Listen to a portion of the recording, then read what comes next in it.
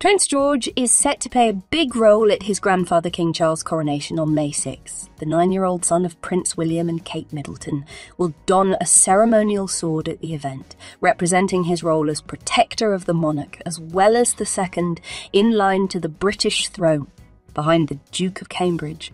However, George's primary duty at the crowning is being one of the 4 pages of honour, while his siblings Princess Charlotte and Prince Louis will also have formal roles at the coronation.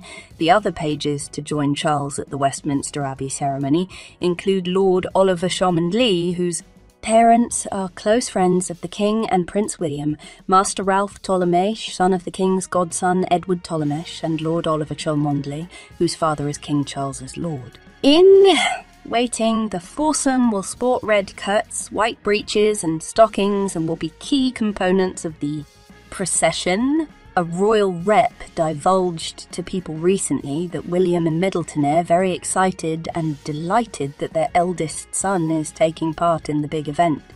It's something that his parents have thought long and hard about and are very much looking forward to. And I'm sure George is too, the spokesperson revealed. Charles's wife, Camilla, will be crowned alongside him next month, taking on the title of Queen Consort. The 75-year-old will also have her own set of pages to support her throughout the commemorative celebration, including Camilla's grandsons, twins Gus and Louis, 13, their teen cousin Frederick, and her great-nephew Arthur Elliot. The coronation invitation list has been capped at 2,000 people, although the event will be shorter than Queen Elizabeth's own crowning in 1953.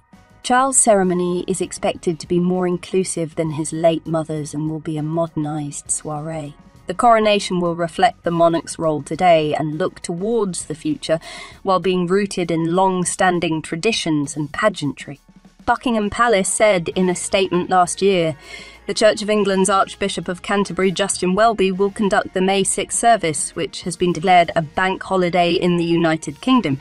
It would also appear that the former Prince of Wales is planning to wing his enthroning after, reportedly rehearsing the ceremony just once and without his ceremonial robe, according to the Telegraph."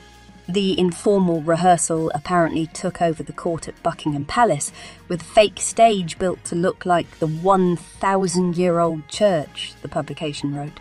On April 11, the Mirror reported that the coronation could be total chaos as the rehearsal ran way over 90 minutes. "It's all very frantic, complete chaos, to be frank," a royal source sighed. "There is a plan, which is supposed to be the blueprint of how the day should operate, but things are changing daily, which is causing massive headaches.